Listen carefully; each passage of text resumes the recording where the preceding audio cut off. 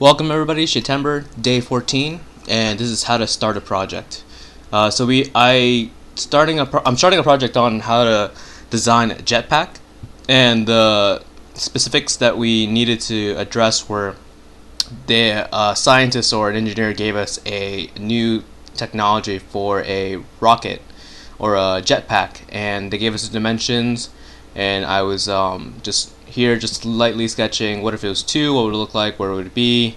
But in actuality, you start off with these sketches and you're everywhere, but now we have a set dimension towards a design. So here I'm blocking in what it is that the actual size is. So it's 12 by 8 by 16 inches, and to find out what it is scale wise to human, go to 5/8, but then I realized that you go to 6 to make it even, and just to generally mark in where the jetpack could live on the human figure.